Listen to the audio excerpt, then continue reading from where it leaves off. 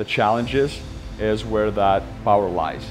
So when you're facing the wall, when you don't want to go further, take a step back and go deeper. Coming for this retreat was for me exactly actually what I was needed. This was just breathtaking. I want to go forward in my life, not only stay in my comfort zone. It's like a process of not comparing yourself, but like taking inspiration. Coming into it, I knew it was going to be epic, but I didn't realize that I was going to be delivered knowledge that's really going to change not only my life, but the life of my business and the life of my loved ones.